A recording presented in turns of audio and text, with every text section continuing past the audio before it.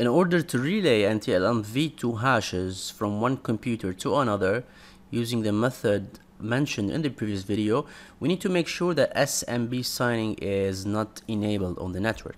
So an easy way to do that is to run a tool called finger. So let's see how to do that. So we go to the responder directory, and under that we go to the tools directory, and then we run the tool called runfinger.py.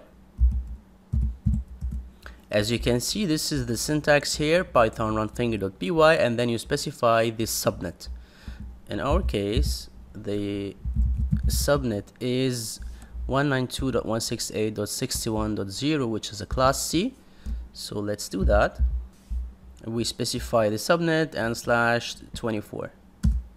It will scan the network. I have a couple of running virtual machines on that subnet, and as you can see here, we have SMB signing on this IP is set to true.